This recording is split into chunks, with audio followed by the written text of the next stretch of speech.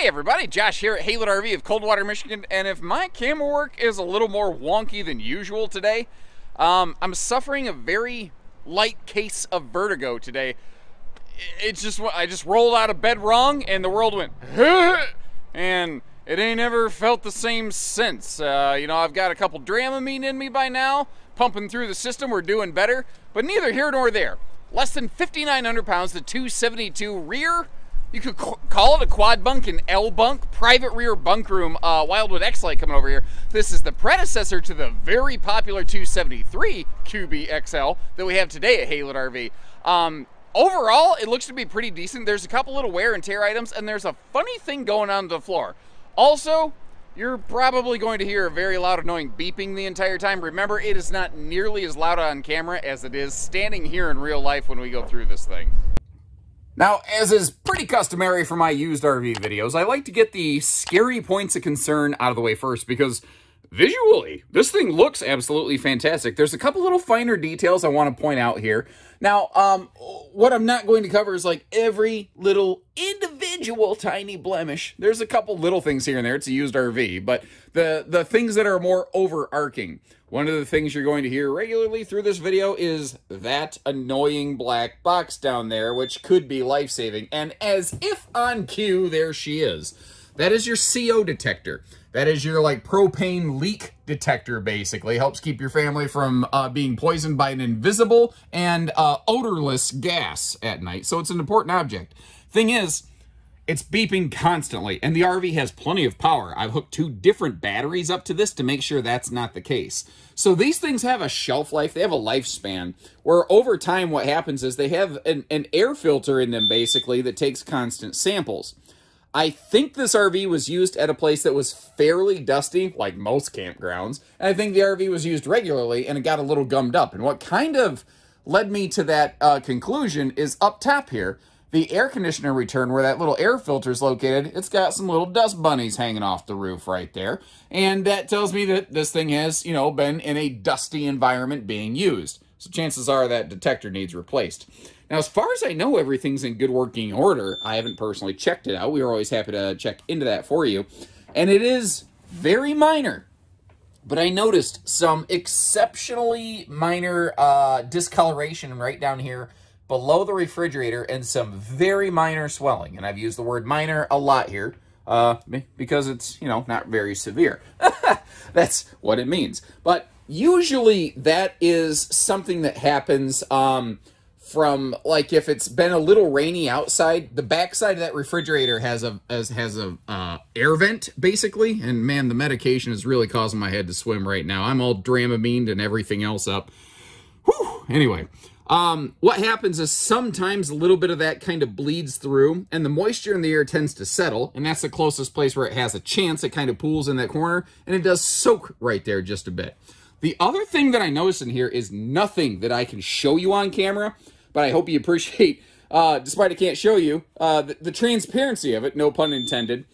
And that is the fact that in here, there is a very slight soft spot, a little depression right there.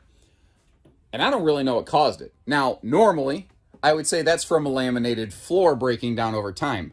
This is a stick-built trailer. This is not a laminated camper. I don't exactly know how that floor would have been soft right there other than just some really extreme foot traffic because we are walking on 5/8 OSB.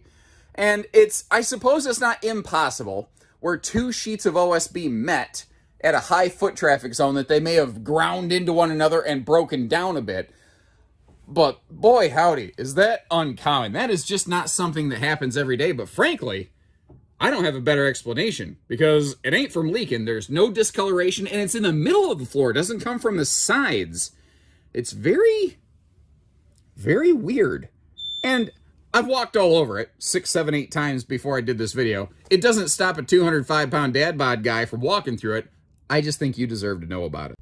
With the way my head is swimming right now, I'm about ready to take that CO detector and to the moon, Alice. That is not shower surround paneling, by the way. I'm going to kick that thing. That is just a white wallboard. So when you're done taking a shower, you want to make sure that you wipe that down, and then you turn on the ceiling vent fan here in the bathroom to make sure that it gets all kind of aired out. And by the way, all of the countertops in this are that same sealed edge press membrane material we're looking at here, although the dining tabletop is actually a very nice kind of hardwood sort of thing. But this back here, this, I think, is the thing that, like, this living room is so generic. It's got a front walk-around, or not a walk-around, I guess, but like an island-style bed where you have an entertainment center straight in front of it. And it is a little bit dark in here because, if I'm just going to be blunt about this, the lighting in this thing kind of sucks. The new Wildwoods have incorporated much, much better lighting fixtures. At least the bunk room does have plenty of these, because the living room actually feels a little bit lacking to me. But in a way, that's not too bad if you're going to be doing, you know, some boondocking. More lights means more battery draw if you go clicking everything on. And if they're there, chances are you're going to do it. But that sofa jackknifes down into a sleeper. And you see that you have the, you know, the triple L bunk going on right here.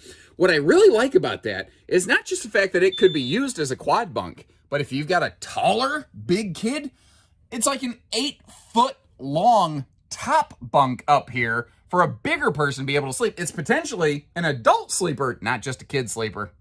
But what's really cool about this floor plan is it gives us, you see that sliding privacy door right there, it gives us the private rear room that I think almost anybody would prefer. I think sometimes people, they tolerate an open bunk floor plan, but all things being equal, like, I don't know about you, my daughter doesn't sleep, like, in an open-air bed straight off of our living room. You know, she has her own room. That's what's nice about this. This gives us the privacy of a two-bunk floor, or, pardon me, of a two-slide floor plan without the second slide.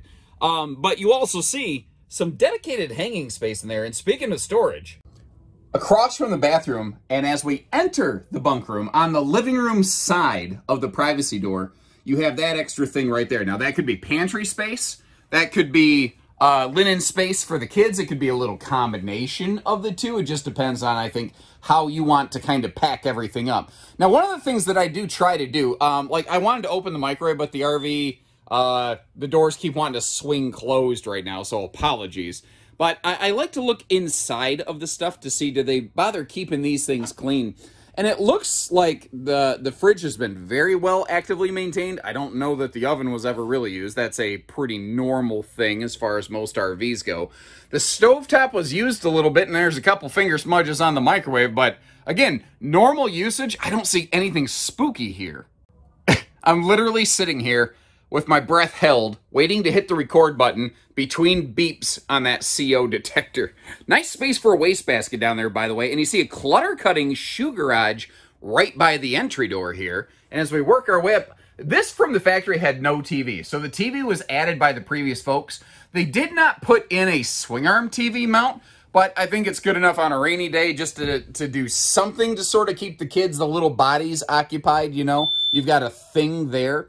One of the other things that they did here, it's almost like classic Forest River stuff. You don't see a lot of this anymore, but it has that just old school sleeper sofa headboard. I don't know. I've always kind of liked them. But then again, I like having my little hidey holes. I like having little spots to stuff and squirrel things away. You know that, you know, Scrat, the squirrel rat from Ice Age? I think I may have been one of those in a previous life. Something else here that's kind of cool is you have remote control, like awning, corner jacks, slide out even on this. You got that handy little wireless remote system right there. Now, up front here in the bedroom, I think I doubled back and I misspoke on this, and I was correct the first time. I said, oh, it's not a walk-around bed. It is. The bed doesn't come directly up to the entertainment center, which is kind of cool, because that means that you actually can put a longer bed in here if you want, because this is a Camp Queen currently. But at the same time, if somebody wanted to say, no, I don't think that's a walk-around bed, because these gigantic, absurdly sized bedside stands come way too far down to call that really a walk-around bed, I have to crawl into it, I can also acknowledge that. I'm not really going to argue that fact. Either way, it is what it is. You've got to see it. Let's hop outside. And you know, if there were leaves on the trees in the background a little bit more close, I think you'd get a better idea of exactly how windy it is today. It's windy enough that even if this RV had a ladder, I don't think I'd be getting up on the roof. It is gusty and blustery today. Now, over here, it's not the world's tallest baggage door, but this is, I think, a very solid, respectable passenger compartment. Now, it's not going to take a rocket science to realize we haven't gone through and cleaned and detailed this RV. This literally just came off the previous owner's vehicle. So you're getting a very fair, accurate representation, I think, of the physical history of this RV in some areas. Overall, I think the worst it needs is just a quick surface dusting. Couple points of concern we talked about inside. Power stabilizer jacks front and rear. And you notice on these right here, they added those JT strong arm stabilizer bars. I am such a massive fan of those things. They do a tremendous job of enhancing the stability of this RV, especially like, you know, if the kids in the rear bunk room have to get up and down at night, having those 4 extra stabilizer bars right under the bed area will keep you from getting motion sick at night. I don't see nasty flaking or fading on the outside from like wicked weather condition. What is that? What is that? Huh. So they added, because that ain't factory, a front 2-inch receiver. I don't know why they did that. I don't know what used to be there. I'm wondering if when they reached their destination, when they unhitched, if that's not where they just slotted the hitch in there as a hitch holder, since again this isn't the world's biggest baggage door. Maybe that was an easy way for them to keep the hitch you know, at the campsite, which in a way kind of smart. Like, if that is what they were doing, I think it's actually very cool, and I'm a little surprised I've never seen somebody else do that. Huh. Now, the underbelly of today's Xlites is enclosed. This was made before that change happened at the late part of the 21 season coming into the 22 season. The underbelly of this, it is open. It's not enclosed. This is not a Magic 4 Seasons camper or anything like that. And pardon me, I have this thing where I hate seeing garbage just kind of fly through our driveway, so I'm going to pick that up, you know, to just kind of get it thrown away properly. That's something that just always personally bugs me. Anyway, I take pride in my workplace. What I was getting at, the underbelly's open, the tanks are exposed, but interestingly, the water lines are not. Now, again, some apologies here. I mentioned earlier in the video, I'm having a little bit of some very light vertigo today. I'm generally functional, as much as I have ever been generally functional, but I can't really tilt my head up much past a level plane. So trying to get the camera up above my head to get you a shot of the roof, I just wasn't able to get it clear when I started losing my balance. I didn't want to fall and crack my head open, nor did I feel like climbing on a ladder, having vertigo on a windy day.